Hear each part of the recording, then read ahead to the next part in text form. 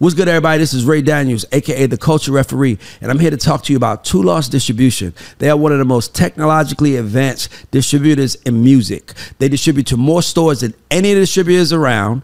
They distribute, they give you 100% of your royalties. They only charge you $3 a month, and you have an instant option to get an advance from these guys. So if you're watching this and you want to be in the music business and you're trying to figure out how to get help, I'm here to tell you, go to twolost.com and use the word GODS as your coupon code, and you get the first 3 months free.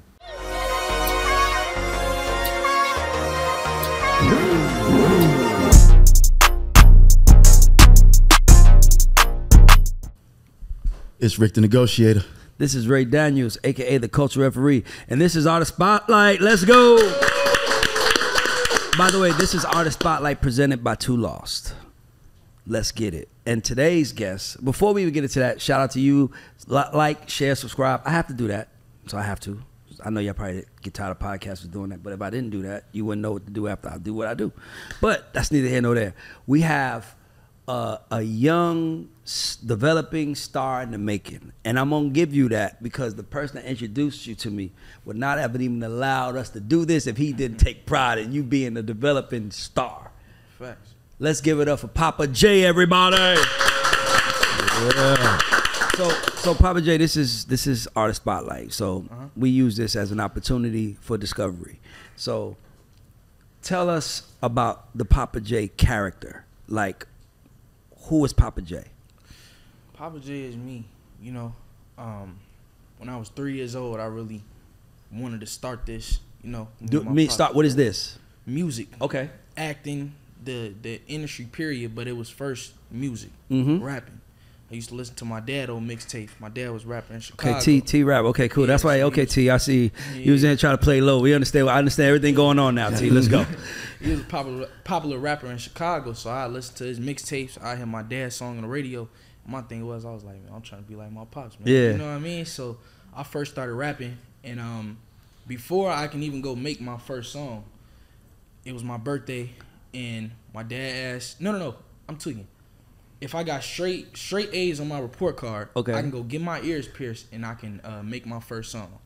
So that year in school, I was hustling. Love it. I was straight up hustling. So I got them straight A's. I got my report card, gave it to my dad. Pop seen it. He was like, all right, come on. I remember I went to Claire's or whatever it was. I was 3 years old. Got my ears pierced. I saw all the girls and I was like, yeah, you know what's up. It's up. My ears pierced. What's up?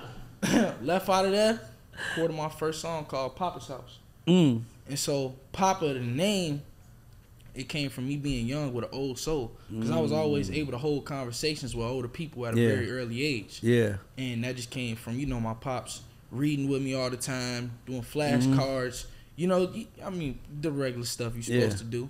But, you know, spending time with me a whole lot, it made me be able to hold conversations with older people. So that's how I got Papa. So Papa is me. Okay. You know what I mean? And what's J?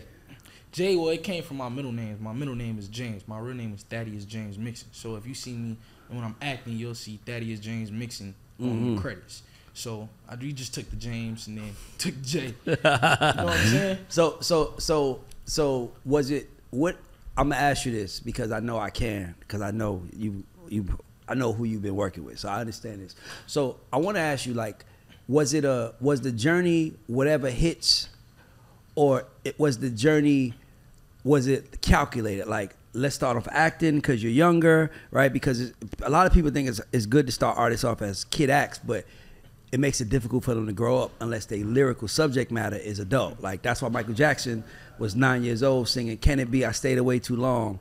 Did I Leave Your Mind When I Was Gone?" Like, he could have been singing about bullshit, but he was singing adult things. So was it strategic? Did you want to do the acting thing and then go into the rap or the music? Not rap, right? You do.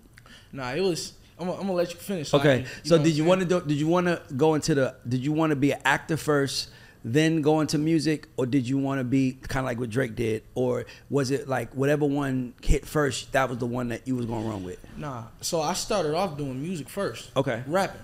So my first show was in front of 40,000 people with Marshall Montana in Trinidad overseas. Oh, wow. I was headlining the Soca Music Fest with Fat Man Scoop Marshall when I was 5 years old. Marshall Montana. Yeah. Yeah. Yeah, so I was on there. I had like, feel me, a little Michael Jackson jacket on, rapping my own verse and stuff like that. So I knew that this is what I wanted to do. The acting didn't come until I turned 11 years old. I'm 16 right now. Yeah. You know what I mean? But I guess you can say it definitely was calculated when it came to doing the music first as well. I mean, I never thought that I was gonna end up doing the acting stuff. Honestly, I thought it was gonna strictly just be music. And when it came to the rapping, I even noticed just looking back, my father was preparing me for the industry through my raps. So I wasn't doing just necessarily kid music. Yeah. Like our raps were in it, like really helping me understand the music industry at an early age. Yeah. You know what I'm saying? So that's like I had a song called Love that me and my dad did. And if you remember it, Pops. You know what I'm talking about? Like, but yeah,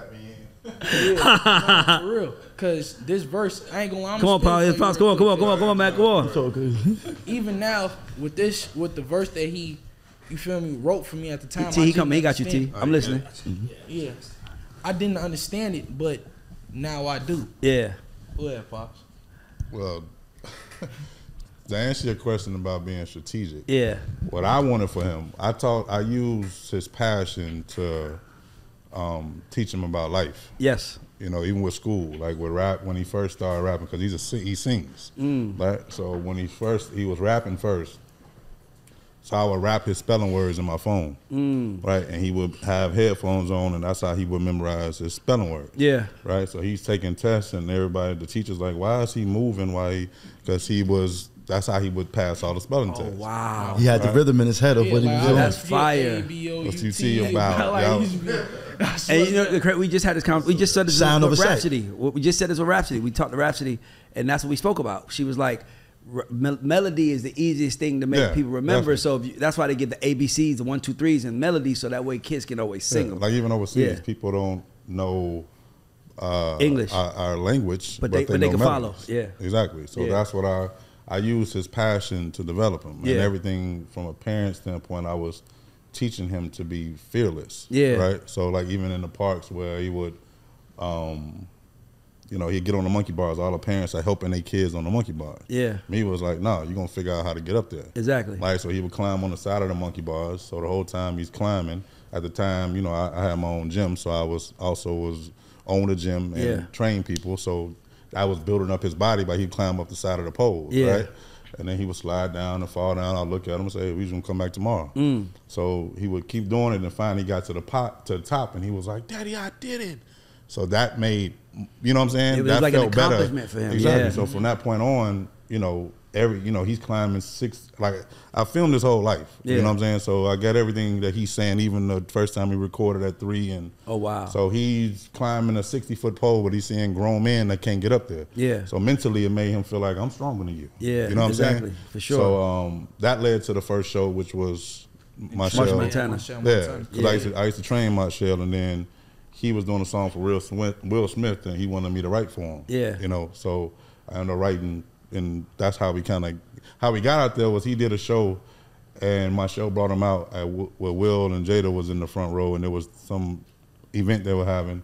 Pittsburgh. And then the front page of the Trinidad paper said Marshall Montana performs with Will Smith, but it was his picture on the front page. Oh, wow. That's so hard. Trinidad kept asking, like, who was the kid? Yeah. So Marshall was like, hey, let's bring him over there. So that's how it started. But the acting was to offset the pressure of the music business. Yeah. By the way, I love that strategy. That's why I was asking, obviously, like, that's my son right there. He was a child actor.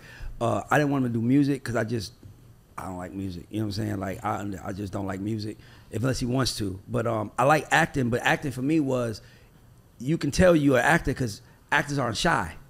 Like people, like somebody told me when I was maybe 15 years ago, she said, this coach said, she said, if you want to train your kids, the number one fear amongst adults is public speaking. It's the number one fear amongst adults. And the only way to train your kids and not to get away from that is put them in acting. Because acting requires you to remember lines, it requires you to be in front of a camera and not be afraid. So as soon as you start talking, I was like, oh yeah, I can see it. You know what I'm saying? Because you wouldn't believe how many people we sit down with and they don't say nothing. And it's like, this your shit. Like, I mean. But that's where the name came from. But he speaks with confidence and is very articulate. And it oozes. First 3 words, it was like, oh no, he's ready. You can tell. As soon as you open your mouth, I was like, okay, yeah. And to be honest with you, I love it. I love it even more because I always speak about, like, we have a segment on our show called The Godfather.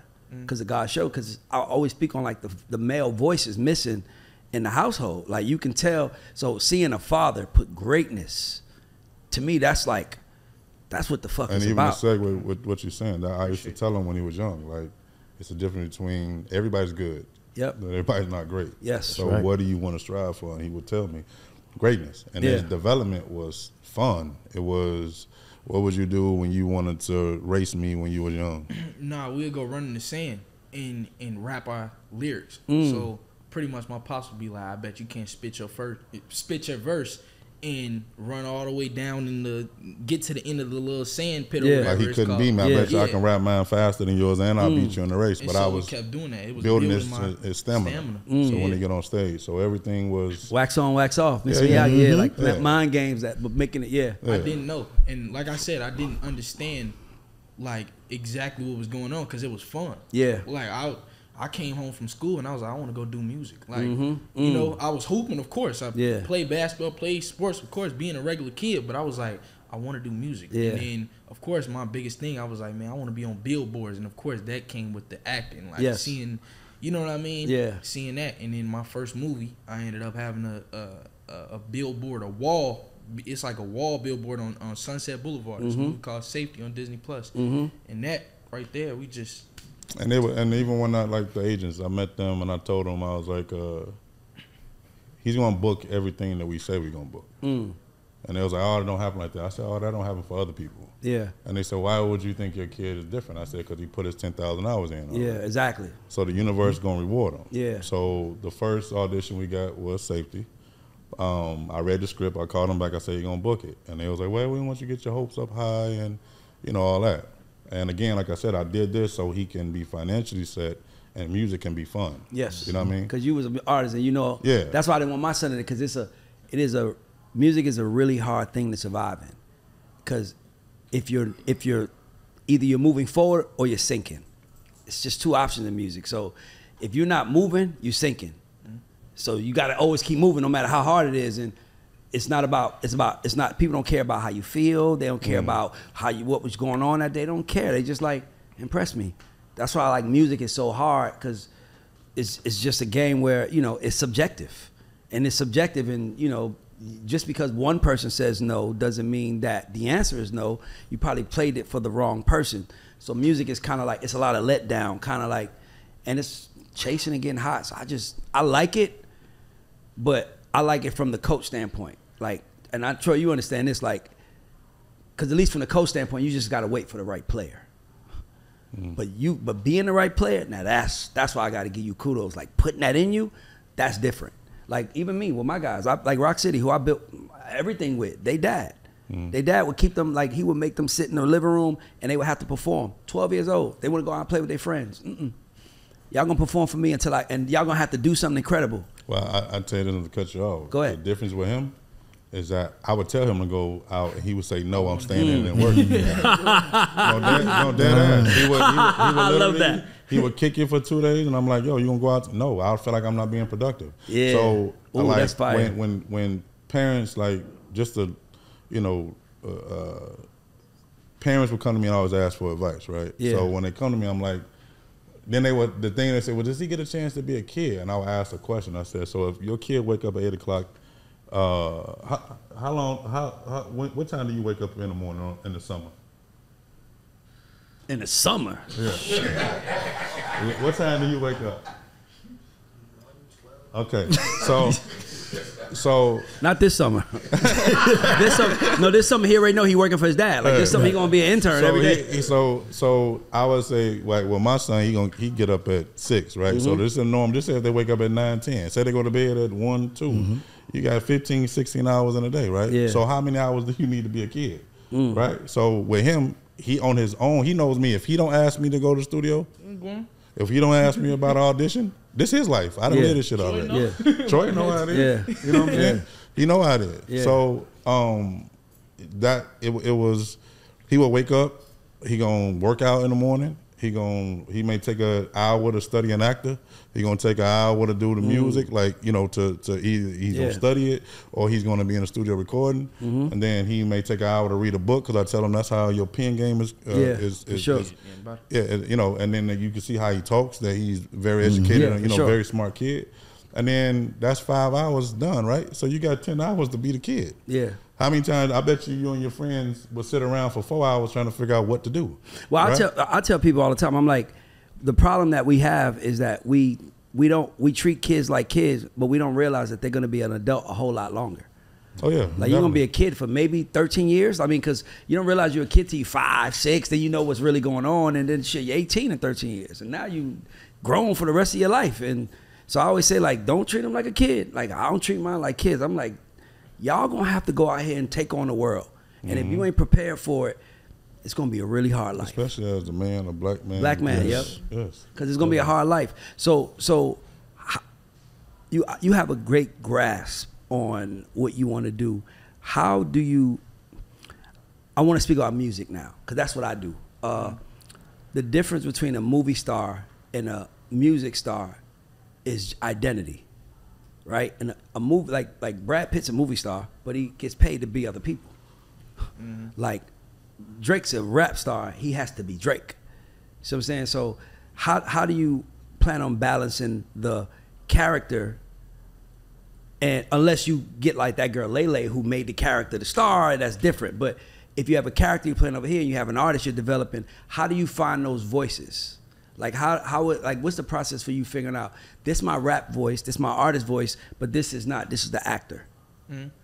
Yeah, well, as you know, like, my name is Thaddeus James Mixon, so it's almost kind of like how Childish Gambino. Yeah, you got Donald Glover, and then you got Childish Gambino. When I'm acting, I'm Thaddeus James Mixon. When I'm doing music, I'm Papa J. But all that is still me. Yeah, you know what I mean? Yeah. So it's not really hard for me to balance. I've never really had any trouble trying to balance, like, doing music or acting, because my thing is, it's like, when I'm on set, okay, I go on set for 12, 16 hours or whatever it is. If I'm off set the next day, I'm just gonna go to the studio. Yeah. You know what I mean? I also put the studio in my crib, so I'll make records, and then boom, once I got a record that's dope, I tell my pops, my dad, he get Troy on. Yeah. Boom, we in the studio and we making magic. You know what I mean? So it's never really hard for me to balance the two, honestly. What I'm not speaking about the work. I'm speaking about the voice, right? So like, it's two artists have two voices: the one we hear and the one they represent, right? Most artists know the voice you hear. Artist development is in developing the voice you represent, right? So that way you're not just singing any song; you're singing your song. You're not just. It's like putting emphasis on the lyrics. Like what did we say on the last show? She was like, Guru would say, "What lines aren't we crossing today?" Like, as an artist, you have a box you live in. As a movie star, you can be anything they want you to be. Right. But as an artist, like, I mean, even look at Drake. They still call him Wheelchair Jimmy because that was a character he played. But he developed. Drake and Wheelchair Jimmy is different. That's what I was mean. Like you're 16, right? And you obviously have a great foundation with your father. Sure. But as you growing, you know, like, it's funny because I don't really, you're probably the first parent manager that I was like, oh, okay, he gets it, right? And because you did it. But I don't even like working with people with their parents, because like I don't care if your parent is impressed. Your parent's not your audience. Your audience is your age. So what do you want to do? And a lot of the times you work with child artists, they like, well, they kind of look like, well, I don't want to offend this. It's happened so many times with so many artists that I signed to major labels. So because of that, that's why I wanted to do this show. I understand the importance of developing the voice. So I'm just asking that because the voice comes from experiences, but your experience is a very high level. That's why I think Tyrese got lost. He you know, the actor, the artist was down here. The movies was up here, which made him think everything was up here. But no, nigga, you gonna have to work them shits. Just you gonna have to go do the same. We don't give a fuck if you're in the Transformers. Like, we ain't gonna buy your song because you're in the Transformers. So music is very subjective. That's the only thing that matters in music is the subject. So I'm just curious, like, how do you develop that voice? Like, what was that? Like, how do you get there? Well, let me ask you, Ray, and let me ask, do you know the art of acting? I feel like I'm playing a character every day, so I'm gonna say a little bit, but I've never acted on set. Okay, so the art of acting is not acting, it's reacting. Right? If you watch Denzel Washington in the movie, when you talk to him, he talks the same. You can go watch Safety, you can go watch Creed 3, Reasonable Doubt, you can go watch Candy Cane Lane, you can go watch South to Heaven, he's been top 5 in casting and everything he's booked. And he acts just like see, the thing is, even with the parent, like, you know, I'm 45, so it's like the old school way of we thought. It's a different day and age. These kids don't give a shit about the shit that we cared about. No, that's what I said. That's what I'm saying. So when I'm in the room with a parent, I'm like, I hear you parent, but you can't parent them to their audience. That's what I'm saying. Oh yeah. And then you gotta look at success. Success is based off perspective. Right? So could you be the next Drake, or could you make $200,000 a month for the rest of your life and be happy? Exactly. Well, not even like happy. Joy pulls you out the bed. Happiness is temporary. For sure. Right? So when you look at the question is the art of acting is not acting, right? I'm his acting coach, right? Got you. We choreograph everything together. I don't know if he dances his ass off. He does. He flips. He does. You know what I'm saying? Like, so I tell him all the time, once you put on a face, you've lost. Yeah. So if you walk out the house and be you, Papa, he been Papa way before he was Thaddeus. Yeah. You know what I'm saying? For sure. Like I said, people don't even, they just know him now. Like his whole, when he in Chicago, I got him on the block. I got him with, you know, the Nation, the fair. Like my son used to want to wear suits because he used to saw the Muslims on the block selling, you know what I'm saying? Yeah. So he used to want to go to Park in the suit. Yeah. Nah, you know I swear to God. Yeah. I'm talking about, like, man, I want a suit. Yeah. Bow tie, you know. And everything we saying, we got the footage of it. Prove it. You know what I'm saying? So my thing was to put him around, you know, my family, you know, they from there too. So he's around every bit. Like he can go sit and have a conversation about SpongeBob as a kid and the president. Yeah, for sure. You know what I mean? But when it comes to the business, we just operate off of, like, we're not following rules, right? Because when you're one of one, like, just again with what I said about the agents. The first movie, they said they didn't know if he was going to book. He booked the lead, right? Jamie Foxx, all them call. I ain't been on the wall on Sunset Boulevard. You on your first movie, right? So the second one is like, oh, maybe it's luck. They passed on you, right? He got on the phone. I told him, I was like, it ain't no way. He got on the phone, called the agents, and said, I prayed on it, I manifested it. That's my movie. They and said, I know I killed it, though. They offered another kid the role. And we said, no, they're going to call back. 5 days later, they called back on his birthday. He booked it, and he won Best New Actor for it. Right? COVID hit right when we got done. As soon as COVID opened, he booked Creed 3, Reasonable Doubt, and Wonder Years in the same week. Right? So everything that I tell them, I'm like, we're going to book, bro. I'm not following your rules. How the hell are you going to tell us? You don't know the work that we put in. Yeah, for sure. You're not, I can't give you the honor of being God. Yeah. You know what I'm saying? Yeah. So we follow, I listen to him, I relay the message to him, and then that's how we operate. Got you. You know what I mean? So Got you. So just to answer the question is, it's no separate, right? When he becomes a separate, right? Like you just said about, the Tyrese thing, I understand Tyrese because you just said it yourself. Yeah. What pay better? We know the acting world pays way better. No, I know it does, but that is also why, and I don't want to like focus on Tyrese, but that's also why Tyrese is not Tank as an artist, because to me, he feels like he spoil you. He feels like his perception is like, and I hear everything you're saying, but music is an entirely different beast, because music is not about a casting agent. Music is not about a person saying yes. Music is about an audience saying yes, which means you have to get to that audience, which means like when you're acting, it's like I'm sitting here and I'm watching you, right? Even if I didn't watch it, whoever watched it had to sit there and watch it. Music, you have to make me feel something. I have to hear you and say, oh shit, he's something, right? Especially as you get older, like that girl Lele don't have to say nothing because she's rapping to 6-year-olds, 7-year-olds. But if she wants to grow up and be like Lauryn Hill, who was also a child actor, she had to say something. She had to go through something. Music is about your take on our experiences. So Usher might say, here's my confession. I fucked up on cheating on my chick on the side and got her pregnant. Bruno Mars might say, man, I hope he buys you flowers. I hope he grabs you by your hand, because I didn't do that when I was your man. Same situation. I'm looking at someone I fucked up with. One is just saying I'm sorry, and one is saying I fucked up, come back. That's music. Is not a music like that's why I love it so much, because you can't buy your way into it. You can't cheat your way into it. Well, you can cheat your way into it, but usually people that cheat give up.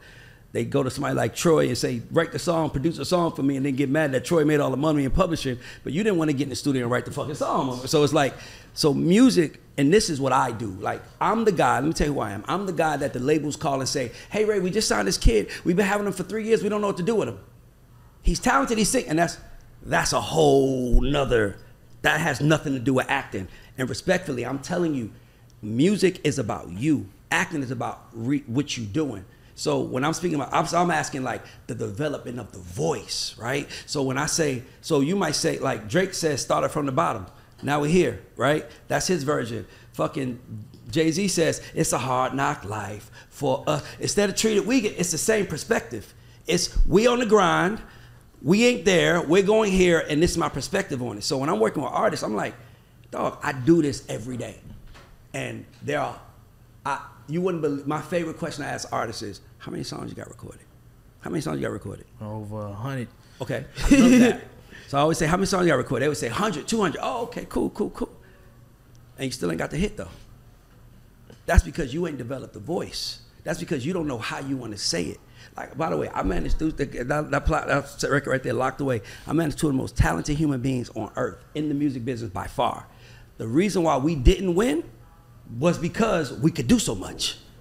We thought because we gave Trey Songz a hit that we can give ourselves a hit. We thought because we gave the Pussycat Dolls a hit, we can give ourselves a hit. Because we gave Rihanna a hit, why can't Rihanna sung Pour It Up? Why can't we sing Pour It Up? We thought it was just about music and putting it out and being a star. That's what we thought.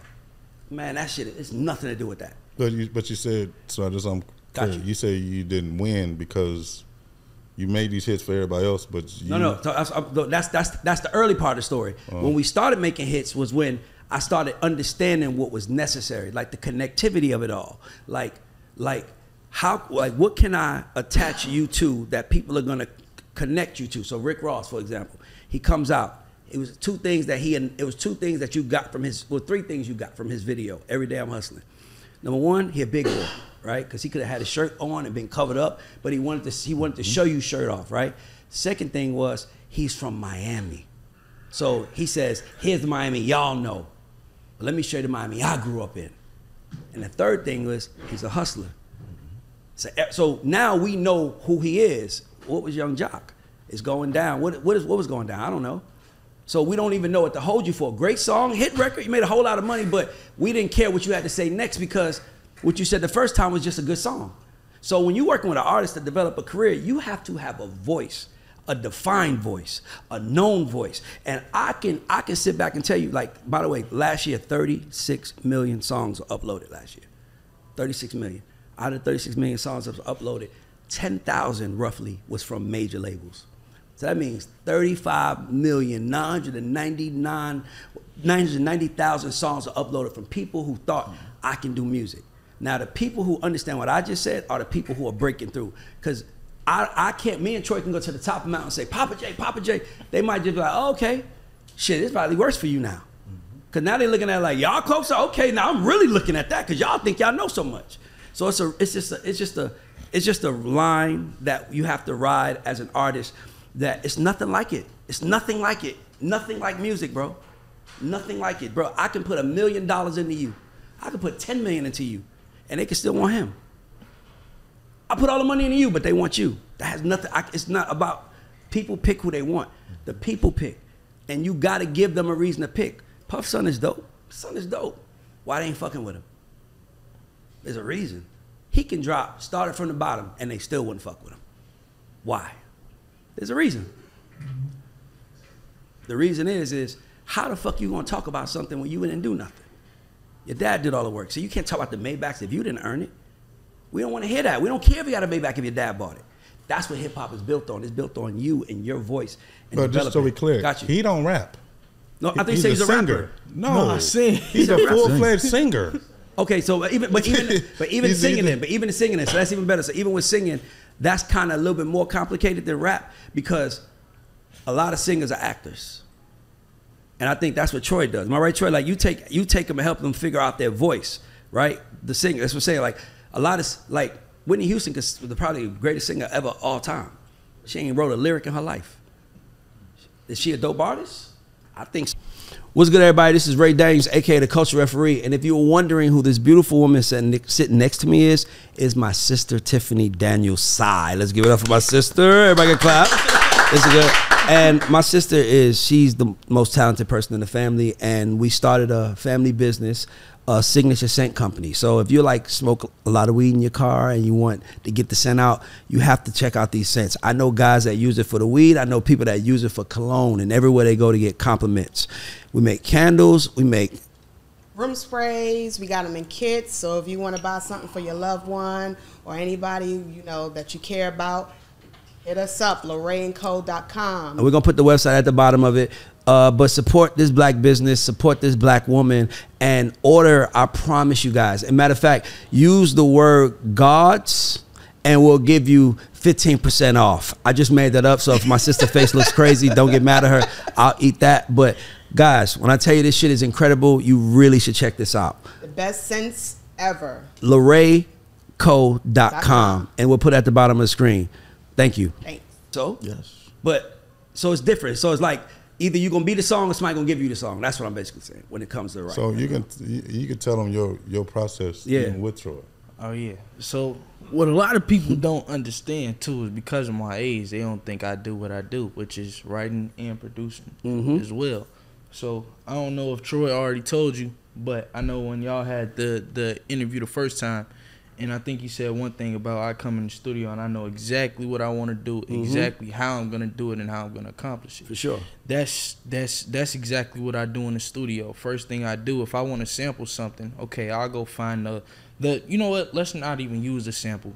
I'll sing the sounds that I hear in my head. When it comes to playing a piano, I can't play the piano. Yeah. If it's a guitar, I'll sound it out pretty much to him. Troy is able to play it. He'll play it. Boom. When it comes to the drums, I'll be like, I got this kick in my head or whatever.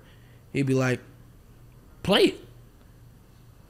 I go play the kick. Troy go quantize it, do whatever it is to make it fully come together, because I don't know how to exactly do it on the programs for real. For sure. Yet.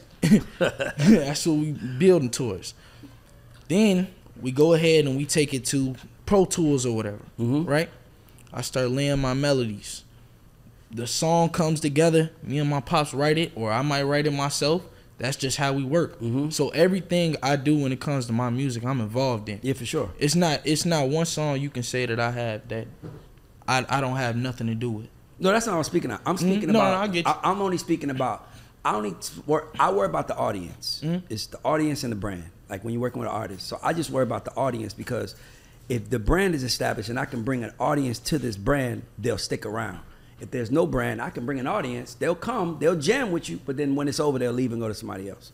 So that's what I mean. Like and like I said, I do this shit every day. So you wouldn't believe it's artists that's signed right now that don't know nothing. Like it's like they like, I think I did a video where I said the hardest part of my business that there are artists that are working hard that think they're winning. They're working, they're in rehearsal. They think that they're in rehearsal. Like, so that's what they're doing. And to me, I always tell artists, that's great, but develop you. Don't forget you in there. Like, get the body together. Let me tell you then. Yeah. So Timbaland tried to sign him when he was 6.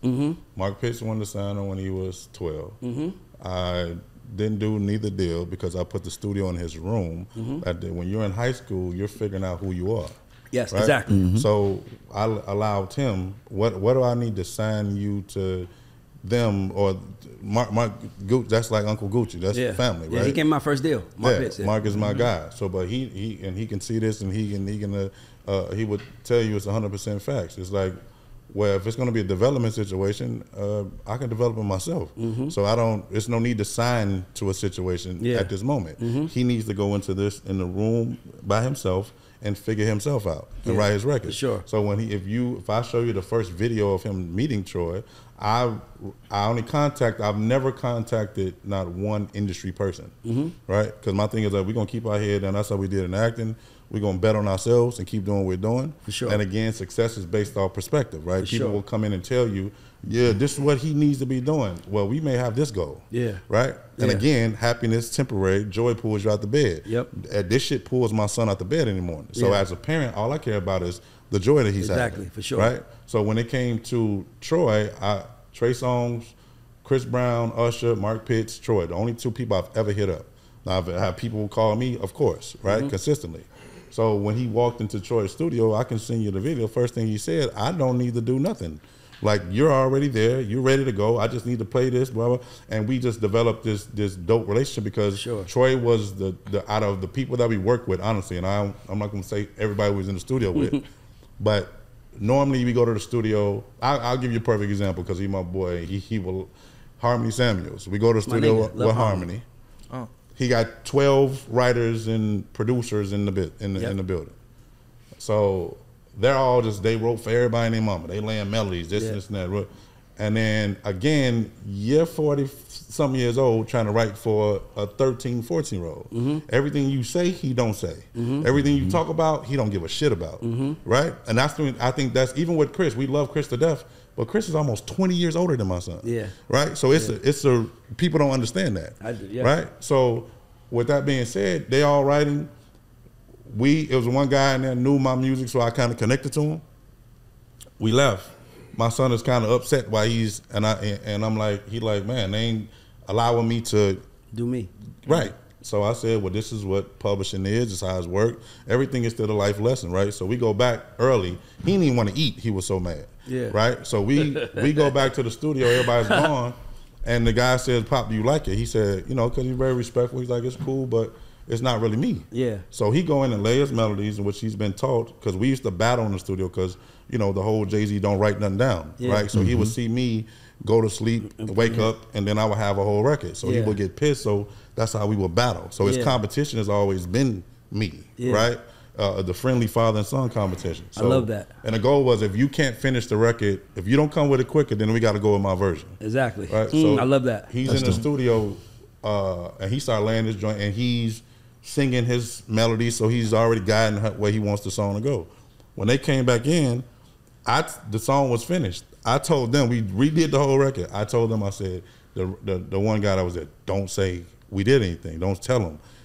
Who do you think they walked to as they was walking in? They went right to him and said, oh, man, it's fire. You switched it. The writer that was in there. Yeah. One by one, they coming in. To finally Harmony came in there, and he said, can I tell him? I said, yeah. He's like, no, Pop did that. Yeah.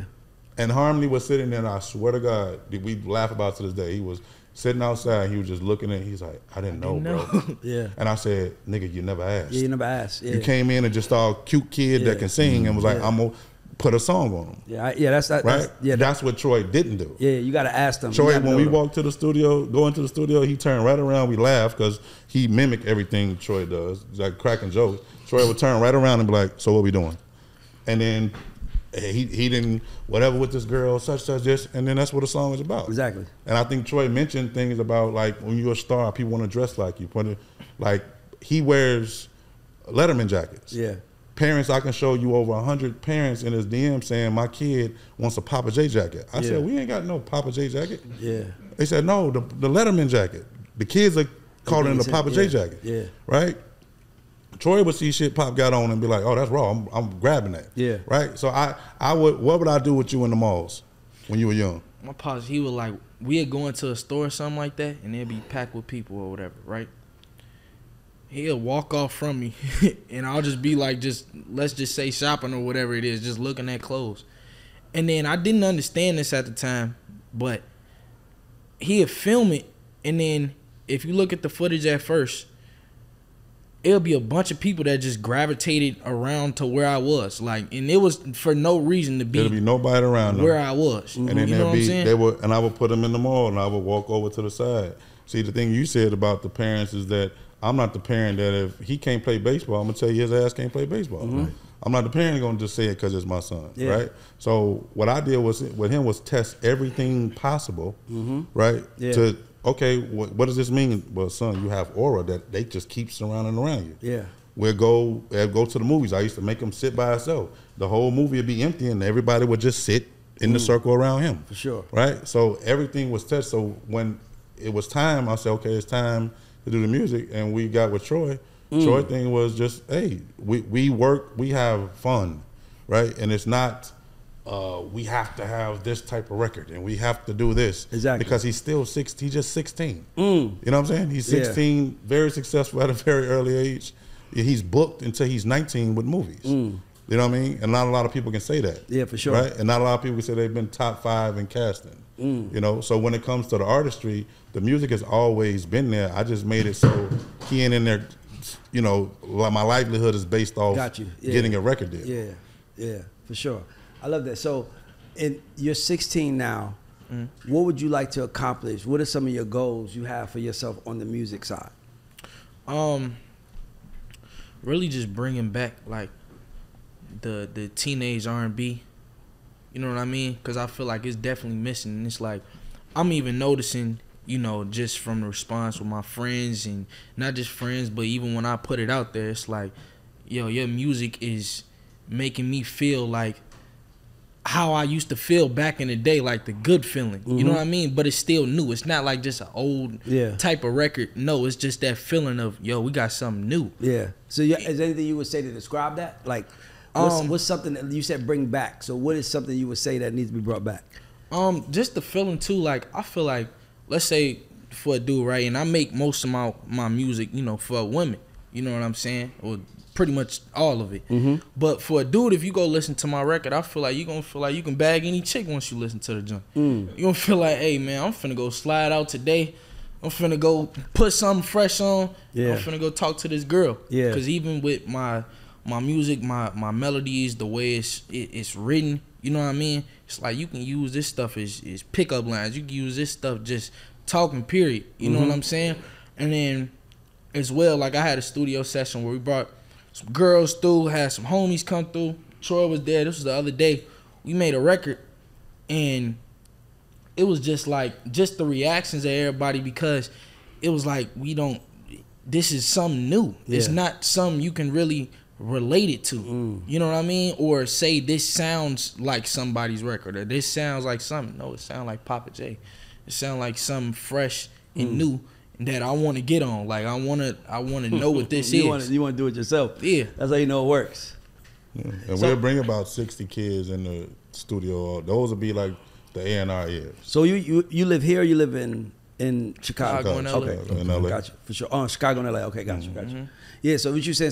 So you get kids to the studio and have them like test the music. Yeah, we play everything, and we'll watch how they move. Like, you know, my like when he got a record was To Take Care of You Girl. When we had a hook a certain way, but they just kept going crazy over this one part of the record. So we just brought it back in.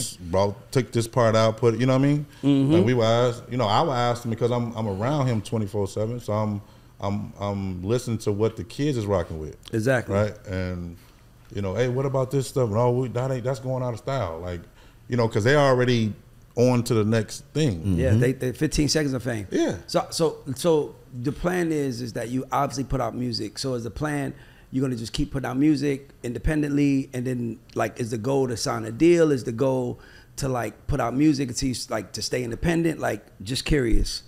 Independently, it's been going very well for us.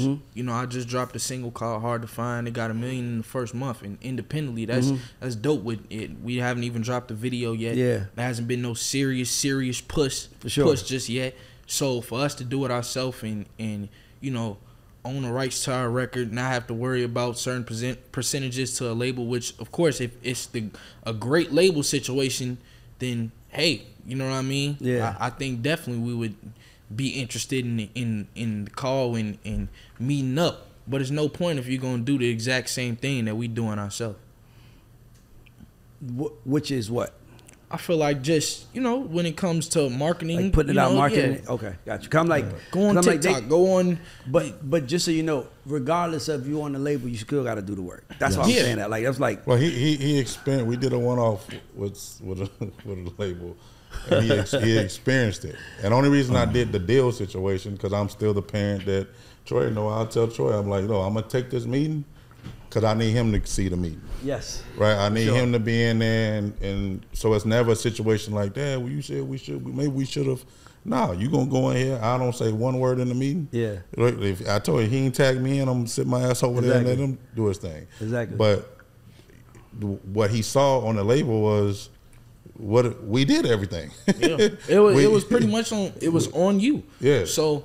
It's on me. And he didn't know that was, you know. So we have. So was it a label? Or was it a distribution partner? No. It was a $1.7 million deal. Oh, and they still didn't. No, we had a record that did 1 million views in the first day, 45,000 new followers, and it took off. It went viral.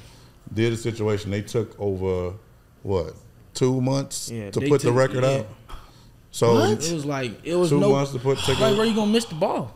So wait, and then they waited 3 months just to do so all we got out of it, besides me knowing how the business works and doing our thing, you know, but what do we wait 3 months to do a photo shoot? Yeah. Like literally, his marketing budget was $850,000. The deal I struck, I executive produced it with it was a great deal. It wasn't for long either. Yeah. He's a minor too, so you know it won't. Yeah. But now we have our digital guy who is one of the top. He worked for L.A. Reid. Marcus is our playlisting guy. You know, Troy Marshall. That's who do our radio. Yeah, radio promo. You know what I mean? Troy so we have everything that the label has. You know what I'm saying? So it just has to make sense. Here's the major difference between being independent and on a major. When you're independent, it's all on you, meaning the people you got working for you, it's all on you. So like, say if you're independent and you like, okay, he's gonna be my marketing guy, that's gonna be my PR person, and that's gonna be my digital marketing person, right? You say that. If they're independent, that means Troy can blame him. Frank can blame Troy. That's the hard part of being independent. Mm-hmm. So I actually recommend people not to spend money when they're independent. I say just put out records, because the music business does have the data where if you got 3,000 streams, they could tell you if this is a 3,000 stream that's going to lead to 300,000. And if they got to 100,000, they can tell you we're going to get to 1 million. So they can tell you what it is, but when I hear people talk about spending money, it makes me nervous, because I'm like, that's how they end, like you said, that's how they end up in that situation where they don't have nothing. So it's like, I use it for example. Everything I apply to this podcast, right? I started it shooting in my office, no mics plugged in. And then we was like plugging a mic, and then my guy right there was like, yo, we need all this equipment. I'm like, I ain't getting all that shit. We got $1,200 worth of equipment here. We good. And we can't make it work with that. Right. Why are we talking about that? So we got it, and then it got to the point where I built the set and everything else. But I wasn't doing none of that until I knew that we could do it. So my position I'm in now is I have people like iHeart, people like Gamma, like, man, you think we can afford you? And I'm like all I did was do the work. And to be honest with you, I want to be a part of an enterprise, because I want the group economics that they can do that just sends me money while I'm still doing what I'm doing, as long as the splits is working in my favor. But you know, just looking at this shit, the major, they supposed to work together. That's the difference. So your marketing person, your digital marketing person, your A&R, your publicist, they all report to the same person. So he's like, who went? You went. When you're independent, they all independent. So now they're like, he don't know what he doing. Your publicist is dumb. It's stupid. And it's like, bro. And that's why. So I'm like, you got the name. You already got the plan.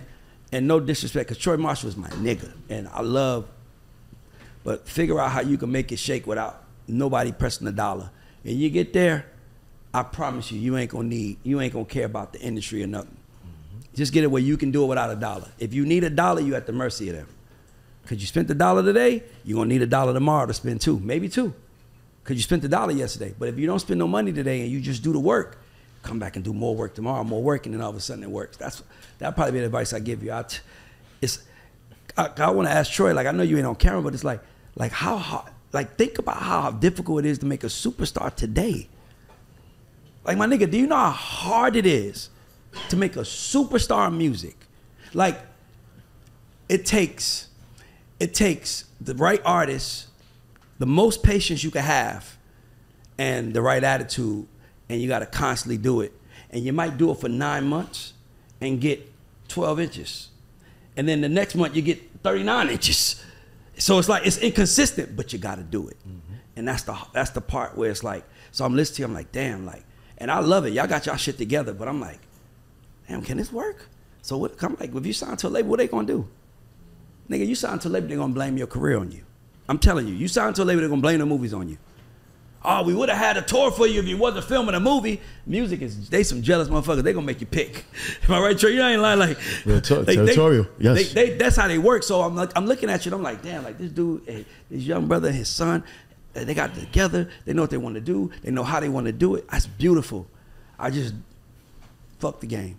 Don't worry about, don't worry about the music industry. I mean, I don't even care about them. Like me, I don't care. I'm in my own space. I'm not in no podcast world. I'm not a part of when they do the podcast summits. I'm not on that shit. Like you know what I'm saying? I just do me. You know what I'm saying? But it goes back to perspective, like you said, right? So even if we, my thing is always, and Troy hit me said, my team of people. Like you mentioned the Troy Marshall, right? Troy, we ain't spent shit with Troy. Mm-hmm. Troy has done a lot because he family. You believe exactly. Right? Mm-hmm. I always tell my team, as soon as if it's a dollar amount, what is my ROI? Mm-hmm. You know what my ROI is when it comes to acting? Tell me. It's 100%. Yeah. He don't have to audition. We sit and read scripts. He said, this is what we're going to do. We go make money. We get paid every Friday, every episode. You know what I'm saying? Yeah. So at the end of the day, if I go spend, then he knows. This is the budget, Pop. And then, we got a tour coming up and you about to make $500,000. So yes, I will put in this amount to go get this. You see what I'm saying? For sure. So everything is just building. And again, every day I ask him, do you want to do this shit? Every day. It's on me for real. I don't. But see, here's the thing. That's your dad. And that's my son right there. My son can tell me he want to do anything. I'm with him because I'm his dad. But if you working with other adults who's not that, like I don't want you to stop. Like it's kind of like, what? Like we've been working all this much, you want to stop? So that's another element to it that makes it more difficult, because where you would have to be a star to make $1 million. Like I love to ask, like I wonder when Usher made his first $1 million. Like Trey made his first $1 million. You talking about the music business? Yeah, in the music business. Like when they and back then, I'm willing to bet that it came a lot later than it comes now. I mean, now you got motherfuckers like, I mean, Sexy Red is multi-millionaire at this very moment, and she's independent, and you know she doing it her way. So it's just too much money in it to make someone want to stay in it. That's the hard part. It's so much money in music now for the artists. Oh my God, shit, it'd be. I had artists I done cut $2 million checks from, and they was out the game after that. I'm sorry to laugh, but I'm talking about nigga. You cut nigga $2 million. Nigga, I had a nigga get a cut $700,000 and quit the music business the next day. Started a construction company. He's rich as fuck. He was smart. Started a construction company. Smart. Rich as fuck. He was smart. Nigga took his advance and went and left music. Like he got an advance of music, left music, put it in something else. So when I see people, I'm like, y'all got y'all shit together. Y'all doing great. Don't be in the music business. Do music, but don't be in the music business. That's what I would say. No, yeah, totally, like don't be up there because if you could do because like I'd say that girl Lele, like I was at a show, she had fucking 5,000 kids at College Park Arena. She got like 19,000 monthly listeners on Spotify. How the hell you selling out 5,000? Because she's the brand. See what I'm saying? It just works that way. They want to see her. They don't even care what she sings or raps about. Yes. They're trying to figure out how to make the better music, but she could sell 5,000 CDs with no records. I mean, bro, I was in there listening like kid shit. Like it was weird. Like, and by the way, I got a kids album that me and Teron did. We just did the deal Universal Republic, Kids Property with Teron's son. He's 8 years old. We just almost gave us $1 million for the project. Like just some shit we created out of scratch. So I get it, but y'all don't have to. Y'all don't need to be in it. I would say like, don't even play the music business. Like literally just be like, oh, y'all put music out. Like almost not even be an artist. Like I'm an artist, I put music out, but I'm not playing by y'all game. Y'all not about to have me thinking I'm about to do everything y'all want me to do. And the reason why I say do that is because number one, you're too confident in what you're doing, right? This music business preys on weak.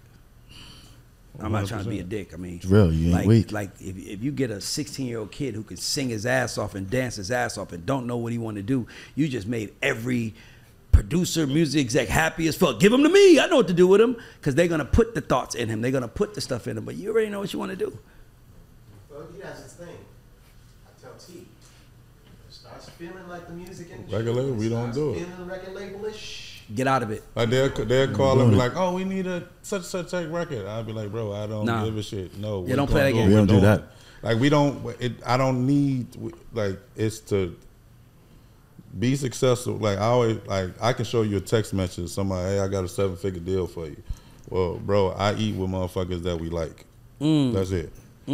So my team is full of people that we like. Troy's our guy. Like if I mention anybody on the team, they never missed the birthday party. This before everything that happened. They never missed shit that I was, whatever I was doing. Right? So I eat with people I like, and plus I don't need you to give me a 7-figure deal. I can do that myself. I don't need to get the money in music. I can get the money in movies and put it in music if I choose to. I wouldn't do that. You said I said I can't. I'm not right. I hear you, but I'm just saying. I know. You ever try? I'm like, I heard you. I'm like, don't do that. I said I can. Right? So I don't. In any offer, it will only have to make sense that it's a play off something that we already planned on. Yeah.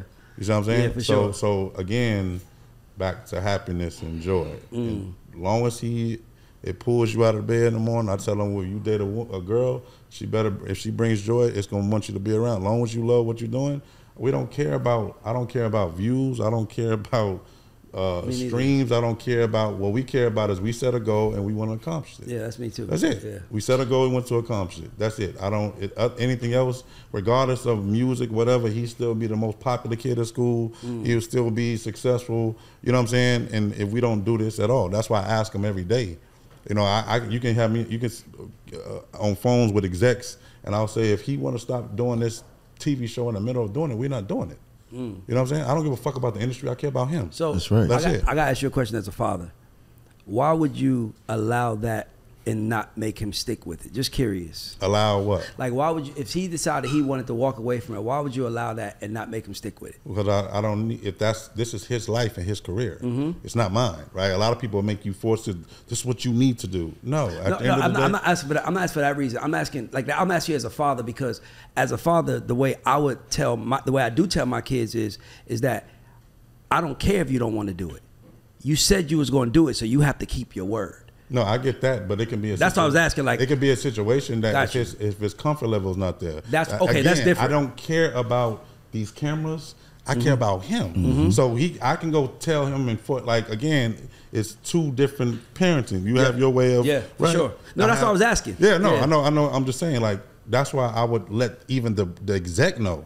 I don't care if in the middle of the shit and he don't want to do it no more, then we're not doing it. Right? That's why you got the Nickelodeon shit. That's why you got the kids getting all this bullshit going on. Bullshit. Surviving Nickelodeon. Because you need to go do this. Well, Mom, I'm not comfortable. Like, this person is making me on. So what? You signed up for it? No, hell no. We're not doing it. And we really from the south side of Chicago. You see what I'm saying? Right. So any bullshit go down, it's like, bro, I don't care about none of that. Yeah. I care about him. Of course. I have full custody of my son. You see what I'm saying? Yeah. So this is our livelihood. And again, when you talk about the team, we bet on each other, right?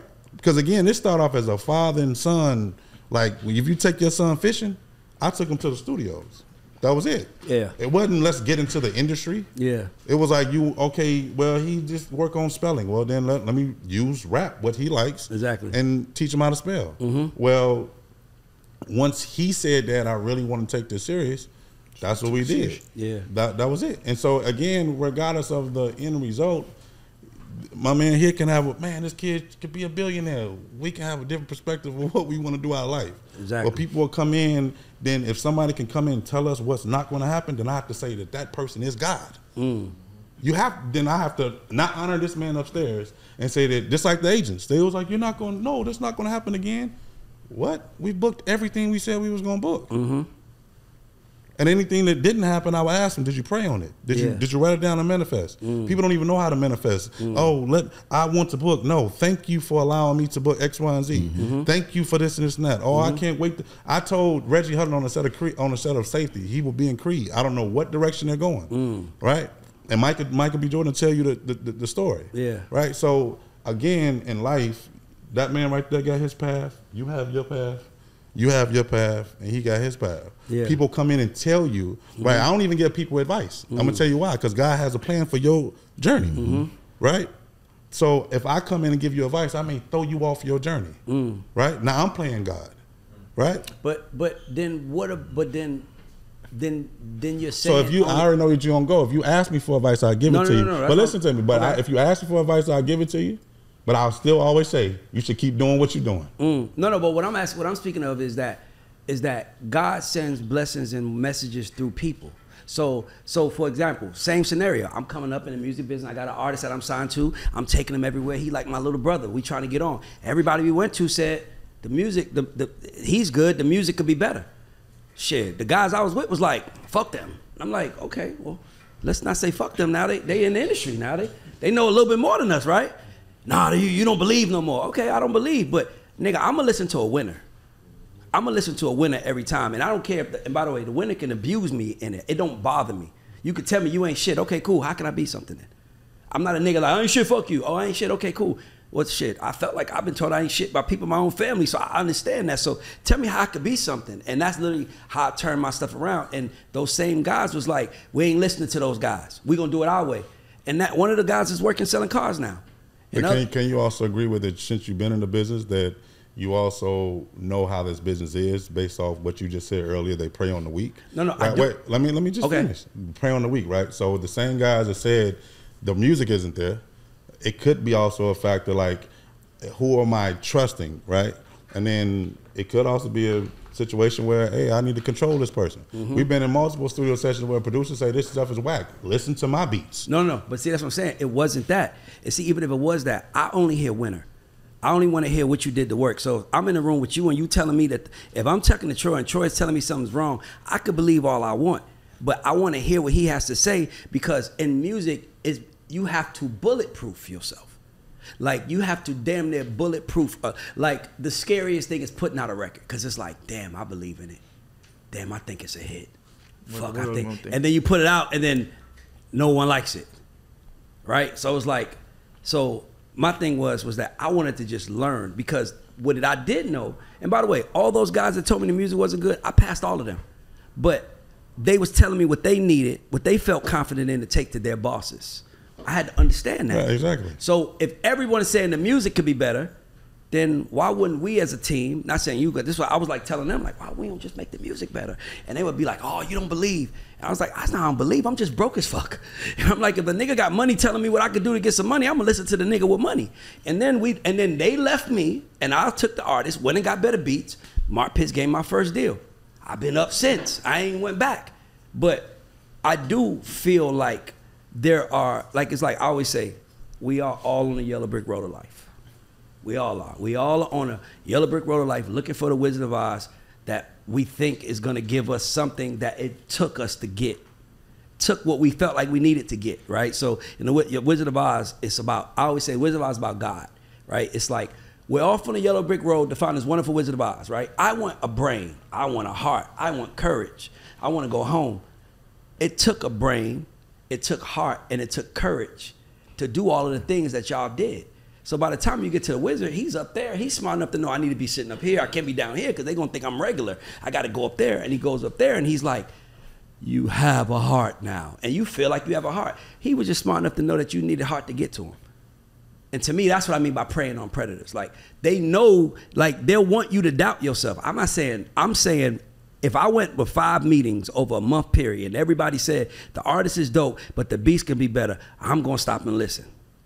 And I did, and I got my artists together, and I got them a deal. And since then, I've been making money in music, and I've always been a seeker of knowledge, always been a seeker of answers. That's why I know what I know, because as a black man, I went in rooms, and niggas would tell me, oh yeah, you want, I'll never forget, first time I was in New York, I got Noah CD in my pocket, and I seen Tata, Jay-Z Tata, in a Bentley, in Times Square, and I'm like, yo, that's Tata. Run up on Tata, I got a CD. He's like, got a CD? Yo, you see that building right there? Go up there, stand out, hang out in front of that building. You gonna see everybody. Man, we was out there for 4 fucking hours. I ain't seen nobody. Tata played the fuck out of us. But I remember, because as much as it's funny, this is how I was gonna feed my family. It wasn't funny to me, and I remember being like, God, if you help me get to my place, when I get there, if I know the answer, I'm going to tell everybody I know. If you look like me and you need an answer, I'm going to give it to you. I don't care, I'm going to give it to you. And then you don't take, by the way, you don't have to take it, but I know, like you said, I did my work. I did my part, right? All right, I told them, they ain't listen. Because when someone told me I had to listen, because I ain't had no choice in my mind. And shit, thank God I'm here. So when I speak, I'm just like, I hear it. I'm just trying to understand like I actually think you should stay away from it. Because y'all got it together. And you can make millions of dollars in the music and not be with a label. So why go to a label? I don't even play that game. Well, we already agree on that. That's never been the focus, or else I would have done the deals in the past. Yeah, but even the deals. Okay, so let me tell you what I mean by that. That doesn't, what you just said doesn't count to this. Deals is bullshit. Like, that's why when I said on tape, people got mad at me when I was like, you could tell a lot about a nigga about what he celebrate. You celebrate and sign a deal. What you don't know is that they got to sign 100 of y'all a year. And they know out of the 100 they sign, only 5 works. Exactly. So it's like somebody just bet on me. Ain't even the deal. They said they made a bet on me. Mm-hmm. If I win, I win. If I win, we win. But if I don't win, they still win. So they don't really care if it works out in our favor or not, because they made a bet. The bet was made. Shit, I bet on you, I bet on you, I bet on you. I bet on all y'all. I'm put $1 million on everybody. One of these motherfuckers gonna get my money back. That's how the music business works. So y'all ain't playing that game. Y'all have a goal, a dream. I would stay away from it. Just my opinion. I wouldn't even let them. When you say stay away from what? Though? What I mean by like, I'm not in the music business right now. Everybody that try to tell you I'm not in the music business. I don't make no outgoing phone calls. I don't go to LA. I don't go see no labels. I don't call no labels. Everybody that I'm working with right now calls me. So I'm in the Ray Daniels business. You're doing what we're doing. That's my point. Yeah. I'm doing that, like I have my own building. I got one of the biggest producers of all time right there just walking through the building. What's up, Tricky Stewart? We got one of the biggest producers of all time just randomly walking through the building. Like, I wanted to build my own economy. I didn't want to chase theirs. Because I know that they control it. That's why I'm like, y'all got too much control. Stay away from that shit. I wouldn't even think about it. Like, but I'm all about being independent. Like, I'd rather own all my stuff. I'd rather do it myself and learn it. Because as confident as y'all are, I like to have that. Well, I am that. That's how I am at what I do. I'd rather be that confident. And that comes from, like you said, I done put in 50,000 hours. Shit, I'm tired, man. I'm tired. So when I see somebody, I'm like, yo, don't go play the game. Because all they're going to do is take from you. So all they're going to do is take from you and use you and make their day. And that's not y'all goal. Y'all goal is to do it. A father and son, family business, family office. I would just do that. Somebody called me being in the music business. Record deal, what's that? I don't want to do that. What's that? Why would I do that? I'll go on tour. I'll go do business with Live Nation. Mm-hmm. I'll go do business with all those. I just wouldn't do business with a record label. Fuck no. I own my shit. That's what I would say. Yeah, so after to this point, what is next for Papa J? Man, still going. Dropping music, movies. I got 2 shows. Well, I was shooting 2 shows at the same time for around like 3 months. I just wrapped another show. I was shooting one in Canada and one out here. That's why I was in Atlanta. Yeah. And one for Netflix and one for Hulu. Yeah, one for Netflix and one for Hulu. So those are both coming out literally a month apart. This summer, August and September. And yeah, man, just steady working. Like I said, this is fun. Like, for sure. It's really fun. Everything is, I love this shit. I wouldn't be doing it if it wasn't, honestly. Yeah. Like, man, I'm dropping music. I get to see the reactions of people, and I know it's gonna go up. Like, I know. For sure. I'm telling you. Drop what you want. Exactly. And that's what I mean by T. What I mean by I wouldn't play the game, because a label game is strategic.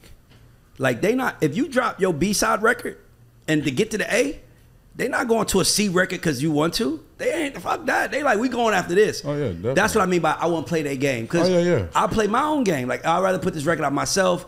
By the way, I don't even know our record label sign deals no more. I would just do one-offs. I'd be like, Troy, what you got for me? You got something for me? Give it to me. Let's make some money. I put it out. If it goes good, it goes. If it doesn't, you ain't worried about me having you in a 5-album deal, and I ain't worried about you asking me for more money to do more shit.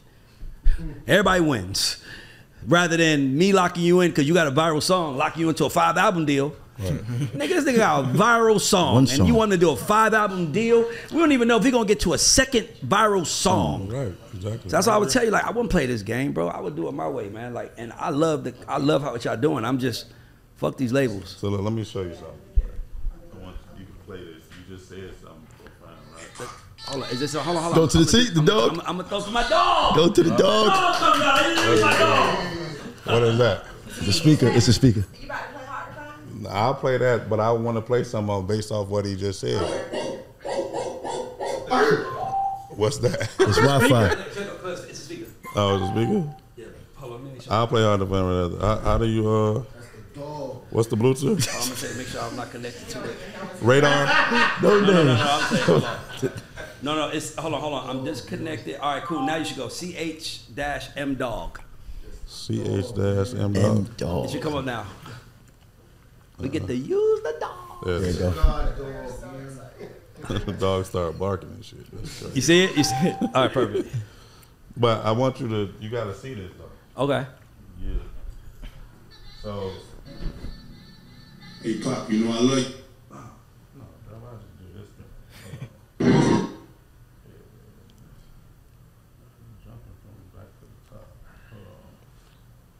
You just said about playing the game, right? Mm-hmm. Yes, son. I taught you the rules. Now I gotta make sure you remember the game. You remember? Of course, Dad. How can I forget? Yeah. First things first. We gon' try to take control. But you act dumb. Yeah, I know how to play the They role. all wanna change the name. But I never fold. Oh, Cause I'm young with an old They soul. don't wanna spend money And say it's all about you. before you get paid. Yeah, I know they gotta recoup. I tell you what's next. Try to separate me from you. What you gonna tell them? Yeah, I'm young, but I ain't a fool. Hey, yo, Pop, if I put you in a room with no windows and no doors, how you get out? There's no way out. Yeah, Dad, I got the lesson. I'll show you who they are. Don't look for the trick If question. they can't get at me, We gon' try to get it, well, mom. I'ma pray for them. Cause mama stop dropping bombs. Yeah, before they test it. Better do your homework and check. And what they gon' find? Come on, families connected. I could've had $1 million The sold. moms wanna grill me. So tell me what's the code? Never grew against the family. Yes, son. I taught you the rules. Instilled in him early. Yeah, everything you said, that was instilled at 5 years old. Yeah, I love that's what I love the most about y'all. Like, you realize that the power's in your hand. Mm-hmm. Most people think the power's in someone else's hand. They give that person power. They don't have none. The power's in our hands. You just got to decide to do something with it. And you could think you got to go big, but that was on Instagram. And as long as you got Instagram, you got a shot. Definitely. Yeah. So So have you heard the song Hard to Find? No. I don't. I like to discover everything on the show. Like, I like to find out. Well, I can play it for you. Like, it's an A&R, you call it real reaction. Mm-hmm.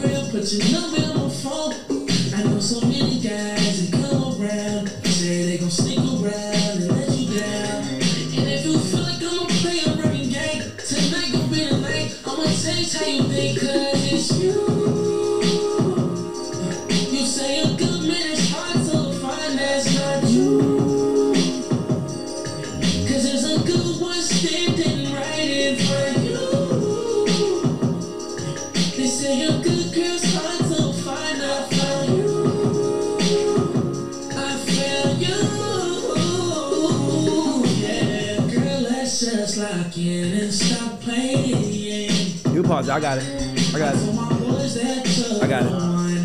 That's good. So, I like that. What's the name of it? Hard to Find. My only thing I would say is, when you're young, you have an excuse to be immature.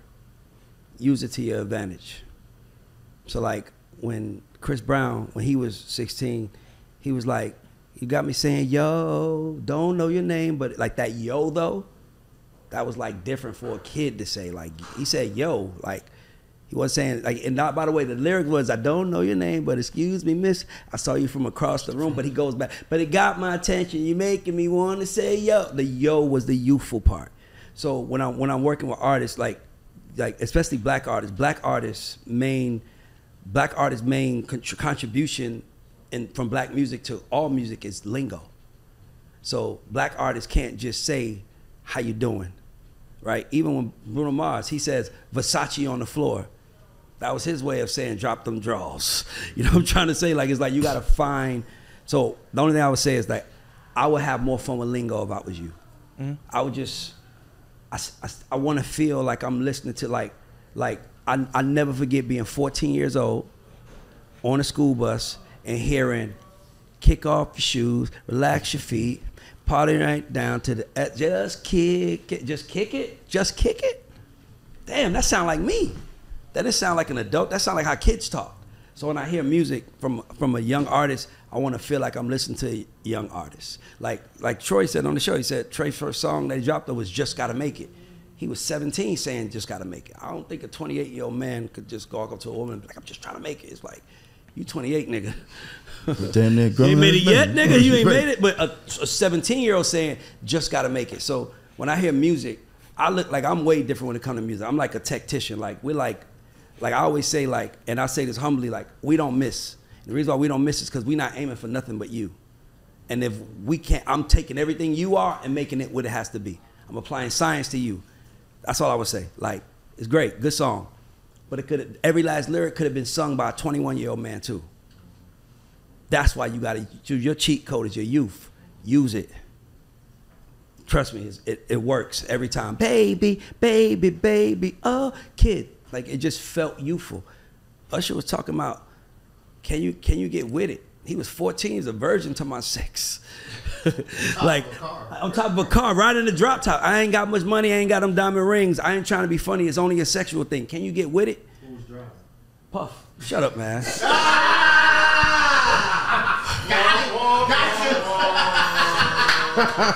Yo, AP, that was filthy. That was filthy, AP. That was filthy, yo. That was filthy. And my stupid ass just just fall right into the trap. My stupid ass just fall right into the trap. But yeah, that's what I would say. So like when we work with artists, I'm always kind of like, you got me right. I'm always like, what do you want to do? What do you want to say? Like, what would you say? Like, how would you say that? Like Rihanna's favorite song at the time was Bands Make You Dance. And Rihanna was like, I want my own version of that. So we did Pour It Up. You know what I'm saying? When Teron wrote Man Down for Rihanna, he wanted to do I Shot the Sheriff Part 2, but the female version. So we always kind of know where we're going. Like, this is the concept. We kind of play off shit that already won. When I think about kid shit, I think of immaturity. Like Immature, like the group Immature. Like, when you go listen to their songs, they played in, like, I Will Never Lie Again. Hey, man, well, I just want to tell you, man, I just want to wish you luck. I love you and your father relationship. I speak on how we need strong men raising these young boys, because if a strong man raises young boys, he just not raising another strong man. That's right, yes, sir. And raising another strong man raises another black family. It changes the cards for everybody coming behind me. That's what your father's doing with you. So kudos to you. Remember, let's clap for T. I want you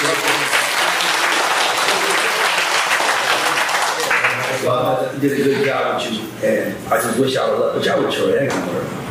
Yeah, you're a good ass. I got the University of Troy Taylor. Let's go. This is Artist Spotlight. Shout out to our sponsors, and we are out.